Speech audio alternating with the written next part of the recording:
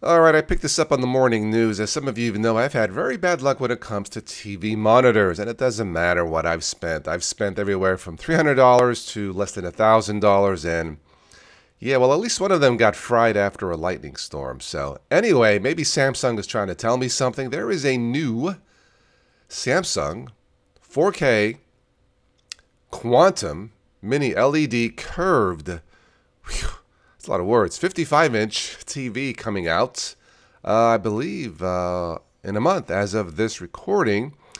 This is Samsung's new curved gaming screen for $3,500. This is just a bit out of my range. So they're calling this the Odyssey Arc. That sounds like a movie. Anyway, this is a state-of-the-art quantum mini LED curved gaming screen. That's a very nice, huge, big gaming screen. That remote looks pretty cool, actually. Let's take a look at the photos here. I guess you could tilt that.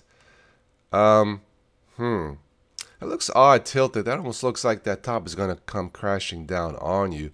Although that way playing a game might be immersive, I guess is the word. So we got a 55-inch that tilts. And yeah, I mean, look, if you're a gamer and you want the ultimate gaming experience, I suppose this is the one to go with. Of course, Samsung is a world leader in TVs in general. Let's take a look at the remote here. Okay, all right, that's a different remote over there. I wonder if this is solar powered, where the batteries recharge. I think sometimes in the rear there's a solar panel with these things. I'm not really sure, but it looks cool. But yeah, Samsung's 55-inch curved. Can't think of the last time I've seen a curved TV. 4K Odyssey Arc curved gaming screen for $3,500. I definitely need a new TV monitor, but it says overwhelm your senses. Yeah, that definitely would. Hey, I could play with the Master Chief on this big ass TV. I don't know, guys. Tell me what you think about all this. Is this the right price? It's too high, too low?